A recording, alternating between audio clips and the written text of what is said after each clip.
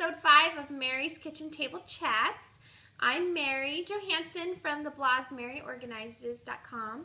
I am going to talk to you today about being awesome. Just kidding. This week on the blog, I showed you my laundry room. I didn't do a big renovation, but I went in and there were some scuff marks on the wall that I tidied up, and then I added some little stencil designs, and I cleaned up the shelves and added labels to baskets, and so it was a pretty simple thing. I was able to do it in one nap time, but it's made a big difference, and now my laundry room has been so pretty all week, and I love it. But I wanted to show you this. These are my new laundry baskets. I got them from Target. I just love it. I love the color. It's gray. If the video isn't showing out really well, it's like a really nice gray. And then there's like, not the stereotypical shapes. Anyways, I really like it. I've been eyeing it for a while. Normally, I have a rule. Okay, so if I were gonna hoard anything, it would be containers. I love containers, and when I'm shopping, I love to look at containers. I mean, even if I don't need any, I'll walk down the aisles. I've gotten pretty good at just window shopping and not buying, but since I do buy containers for a lot of my clients, I consider it just keeping up with continuing education for my organizing business. But I formulated like guidelines for myself so that I don't have too many containers. First of all, I only let myself buy a container if I know exactly where I'm going to use it.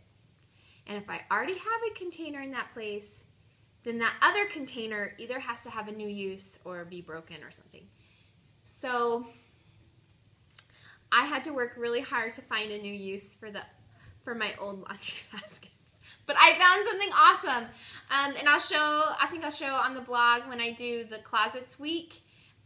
They fit perfectly in one of my closets, and oh, I just love it now. So, but as soon as I found a really good use for those, I let myself go and get a couple new laundry baskets, and I love them. I actually bought the same one for my toddler. He finally has enough stuffed animals now that he needs his own storage for them. So I like to use laundry baskets to store stuffed animals in kids' rooms.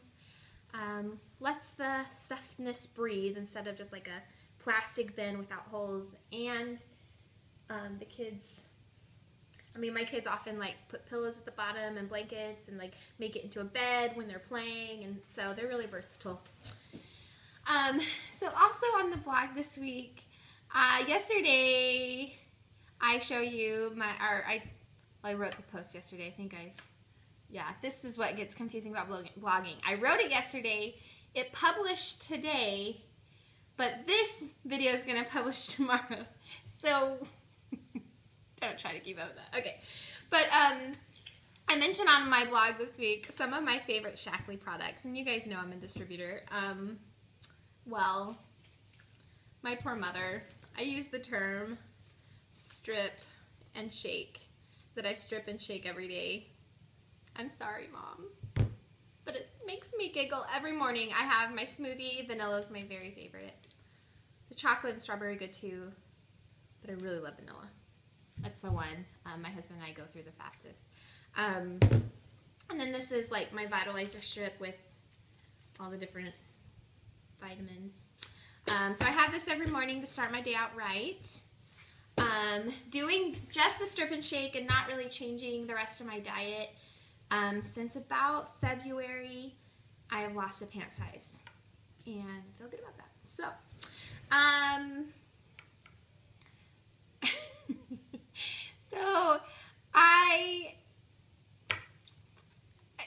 okay, I was having kind of a rough day today.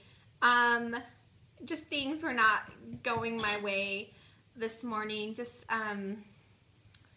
someone flipped me off at an intersection. I don't even really understand why. It was like everybody was I felt like everybody was dumping on me that could dump on me.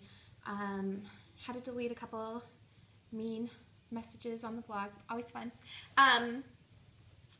And anyways, and then I was pulling into the grocery store and had my 4 kids with me, and I was trying to find a happy place, because entering the grocery store with 4 kids already stressed out at the beginning does not really make for good grocery shopping.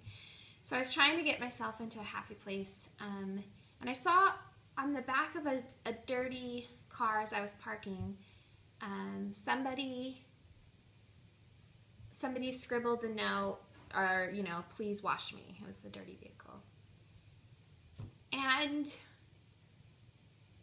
I just started to think about that person, and I tried to like come up with all these reasons that I could to give them the benefit of the doubt why their vehicle was filthy. And, you know, what if they just had a new baby, or the baby's in the NICU, or, you know, they've got medical problems, or things are happening that, you know, like, we don't know what's going on with someone. And it just was such a reminder to me to be nice. Just be nice. And so I was able to think through that and smile, and I thought, okay, well, I'm grocery shopping today. I do not know what everyone that I encounter, I don't know what their day's been like so far. Maybe they've been having a day like mine. And so I just dedicated myself to trying to be cheerful as I ran into other people in the aisles, and to smile and say hello, or, you know, hope you have a great day, or have a good day, or and when I changed my focus to think about how maybe I could help somebody else who was having a bad day turn their day around, it really, like, it cheered me up, and I was able to go grocery shopping with my 4 kids without without pulling my hair out. So when you have the opportunity to flip your perspective, it works for me. So, all right, I hope you're having a really good week, and that you have a great weekend. Take care. Bye.